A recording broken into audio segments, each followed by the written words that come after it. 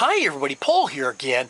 In this video, I'm going to show how to properly check the air conditioner cooling performance on a vehicle using a thermometer probe. This is something that anybody can do, so stay tuned. The air conditioner on a vehicle not only lowers the temperature in the passenger compartment, but it also lowers the humidity. Using a thermometer probe like you see here is the best way to check the actual cooling performance. Always remember that as the outside ambient air temperature and relative humidity rise, the temperature coming out of the air vents will also rise. However, even on a really hot day, the air conditioner should still be able to keep you comfortable. If it's not, then something is wrong. In order to properly check the air conditioner cooling performance, you'll first need to know what the outside ambient air temperature and relative humidity are. Once you have that information, which you can usually find on your phone or online, you can then use a refrigerant performance chart for your specific refrigerant to check the cooling performance. This is a 134A refrigerant performance chart, which is the most common refrigerant used today. Start at the first column on the left and go down until you find the outside ambient air temperature.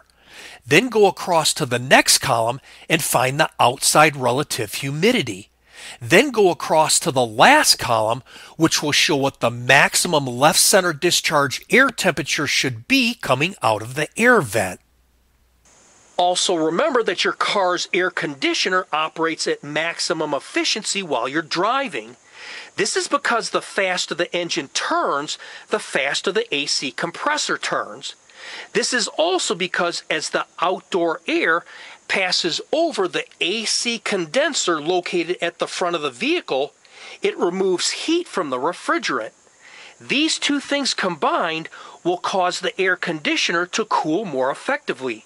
So if you really want to know how your air conditioner is performing, you need to check the temperature of the air coming out of the air vent while you're driving.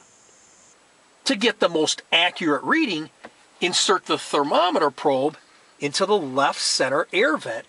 If the air vent has any kind of manual adjustment to open or close it, make sure it's in the open position.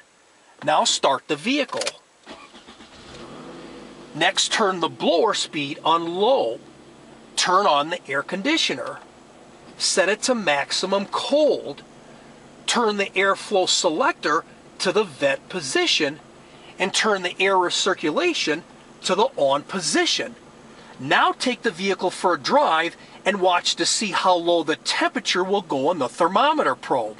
If the temperature on the thermometer probe remains higher than what's shown on the refrigerant performance chart, then the air conditioner is not cooling the way that it should and will require additional service. I like this particular thermometer probe because it has a large, easy-to-read dial, and unlike digital ones, it requires no batteries. It also has a clip on the probe to fasten it to air vent louvers to hold it in place. I'll post this in the description. I hope you found this helpful, and if you like this video, please hit the like button below, share it with your friends, and please be sure to subscribe.